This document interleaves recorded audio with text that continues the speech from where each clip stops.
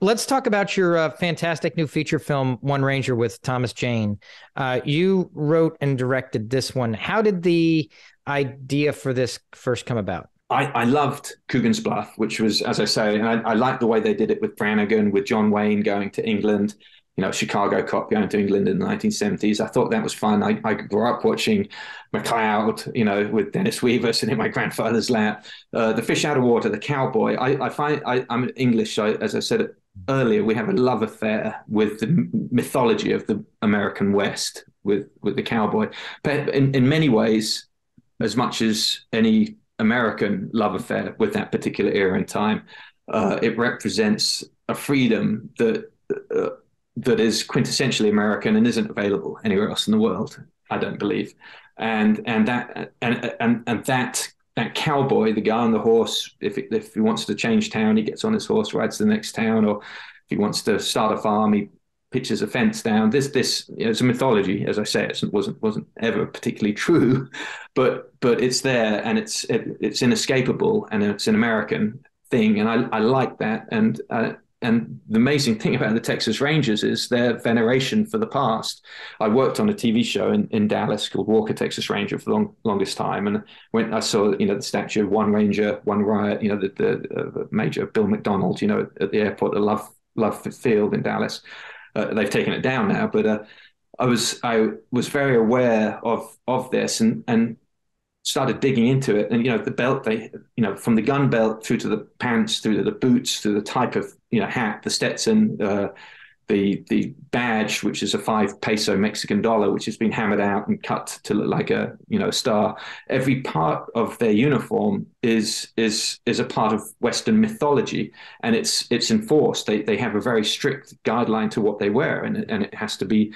And I find that interesting for someone outside of Texas. Now if you're in Texas, it doesn't mean anything because everyone dresses like that, but a lot of people do. But if you're outside of Texas in the modern world, and you're seeing someone in cowboy boots, and then being told that they're actually a member of an elite, law enforcement group that are actually, one of the best at what they do in the world, not in Texas, not in America, but in the world and what they do. They are the guys that law enforcement call when they can't deal with certain aspects of a case. It's even more exciting to know that they still dress in this, with the Stetson, with the hand hammered leather woven belt. It requires 2 belts to wear the gun. This is cool stuff. This is really interesting. Now, that's all surface stuff. But if you dig even deeper into the mythology of how they were formed and what they did at the beginning of the career, people like Frank Kamer, who caught Bonnie and Clyde, these kind of incredible characters, and it's there's huge books written on legends of the Texas Rangers. I just found it something that we haven't seen in a while. And I thought it was an interesting character. As I say, I'm drawn to characters, and I thought let's invest in this character and let's put him somewhere out of water. It was going to be Thailand. We thought about San Francisco as well, but that was too much and I thought eventually England sort of made itself the place to go, because I'm from England, and we could put it together, and it sort of grew out of that. But it really grew out of the character of Ranger Alex Tyree more than anything else. At what point did the great Thomas Jane come into the picture? Probably about a year into it. The script was written and developed pre-COVID, but Thomas liked the idea of it, and he read it, and it appealed to him. He's a huge fan of Westerns and the American West and comic books and sort of things that I like, and we got on very, very well. And he said, I think this would be the one. This would be one we can do. How excited was he about doing the full on Texas Southern accent? That was all him, man. He loved it. He lived in that character. He didn't break character the entire show. So the PAs in England that knocked on his door, they were convinced that's how he spoke. His co-star in the film, Dominique Tipper, was cast in a role that was incredibly important for the film to work, in my opinion. How did her name first come up for the character? My fear was, because once you meet Thomas, you realize he's quite intimidating, in his own way. He's not going to hurt anyone or yell at anyone, but he needs to stay. He needs that stimulus the whole time. And I knew we needed someone that was either had some balls, had some courage, had some wherewithal, which is tricky because you have to work with them, or was someone that he had worked with that knew him and knew what they were getting themselves into. And so he recommended her. I watched some of her work and thought she was marvelous, wonderful. Really, really liked her. Met her in person. She's just a very, very hardworking, disciplined actress.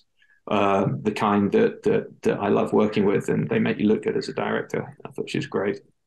And the same for John Malkovich, I mean, whom I love so much and who brings his gravitas to the film. I mean, I believe you've worked with him before, and I think there's a funny story there, maybe about some lines you rewrote of his. What's the story there? Uh, I love John, and we talk movies and literature and books and things together. I just absolutely love being around him. He's John Malkovich and talks like John Malkovich and uses grammar and syntax of John Malkovich. It's wonderful. It's really, really fun. We put him in a little hotel in the north of England, and it was a little smaller than we'd all expected. They didn't really have big hotels there, so there was families all over the place, and he'd just walk around as John Malkovich, very, very, very aware of who he was through the restaurant, and you'd see people stop eating and look at each other and try and work out if that was who they thought that was. But of course, by then he's already left.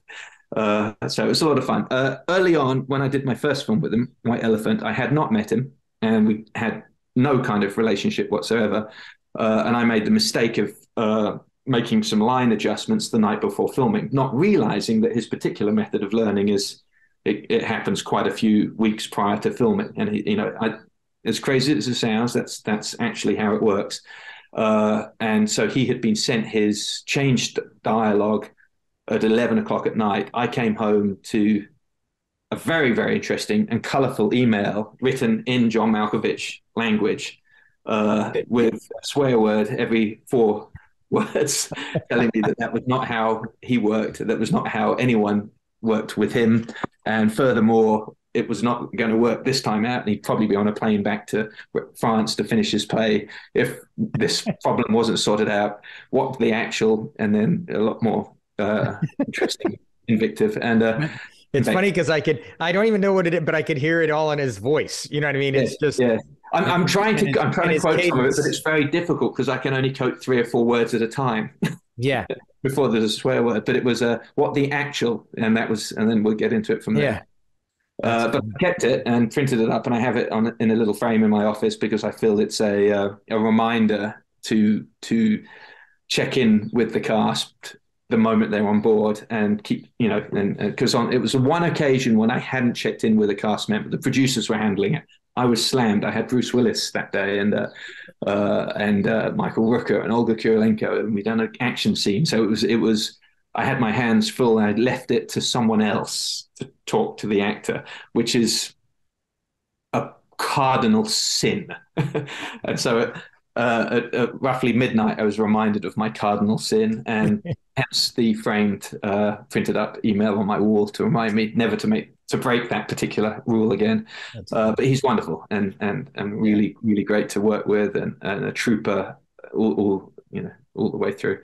It was a difficult one for him, this one, and he made it out to the north of England. We were filming in a town called Ipswich, which is one that most people are only visit if they're paid to visit.